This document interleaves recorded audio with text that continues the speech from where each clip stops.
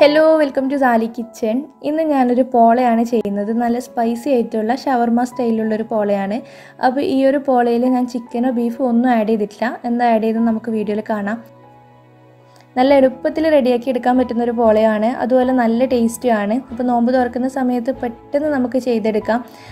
ഒരു പോള തന്നെ മതി ഒരു കുടുംബത്തിന് നോമ്പ് കുറിക്കാൻ വേണ്ടിയിട്ട്. അപ്പോൾ എങ്ങനെയാണിത് ചെയ്തെടുക്കാൻ നോക്കാം. ചാനൽ ഇതുവരെ സബ്സ്ക്രൈബ് ചെയ്തവരാണെങ്കിൽ ഒന്ന് സബ്സ്ക്രൈബ് ചെയ്തിട്ട് സപ്പോർട്ട് ചെയ്യണം.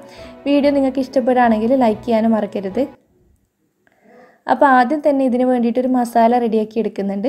അപ്പോൾ ഒരു പാൻ ചൂടാക്കാൻ വെച്ചിട്ട് ഇതിലൊരു 2 ടേബിൾ സ്പൂൺ ഓയിലാണ് ചേർത്ത് കൊടുത്തിട്ടുള്ളത്.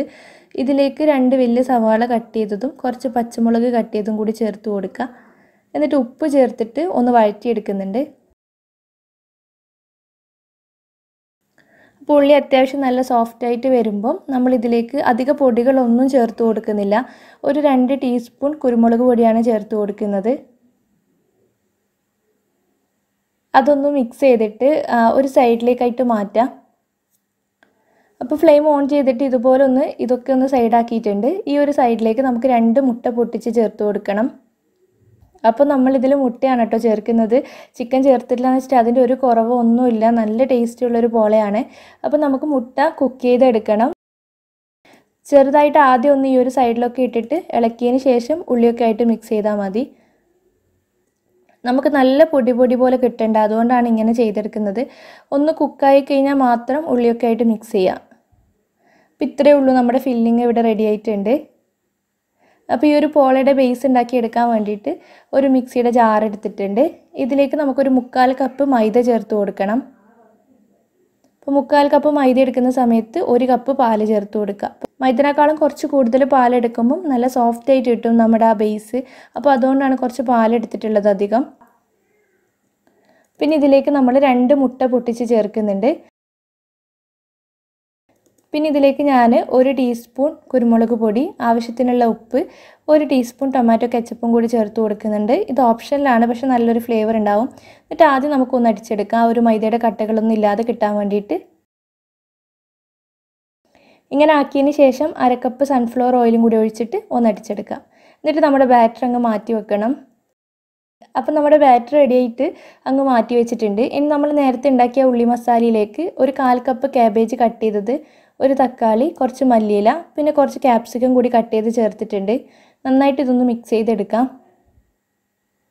ഇപ്പോൾ ലോക്ക്ഡൗൺ ആണ്, നിങ്ങളെ കയ്യിലുള്ള സാധനങ്ങൾ വെച്ചിട്ട് ചെയ്താൽ മതി, കുഴപ്പമൊന്നുമില്ല. അപ്പോൾ ഇനി പോള ഉണ്ടാക്കിയെടുക്കാൻ വേണ്ടിയിട്ട് ഒരു സോസ് പാൻ വെച്ചിട്ടുണ്ട്. ഇതിൻ്റെ താഴെ ഒരു പഴയ ലിഡ് വെച്ചിട്ട് അതിൻ്റെ മുകളിലാണ് സോസ് പാൻ വെച്ചിട്ടുള്ളത്. ഡയറക്റ്റ് ഫ്ലെയിമിൽ വെക്കാതെ എപ്പോഴും ഇങ്ങനെ ചെയ്യാൻ നോക്കുക. എന്നിട്ട് ഇതിൻ്റെ മുകളിലായിട്ട് കുറച്ച് ഓയിലൊന്ന് ബ്രഷ് ചെയ്ത് കൊടുക്കുന്നുണ്ട്. അപ്പോൾ ഇതിലേക്ക് ഒരു ലെയർ ബാറ്റർ അങ്ങ് ഒഴിച്ചു കൊടുക്കുക.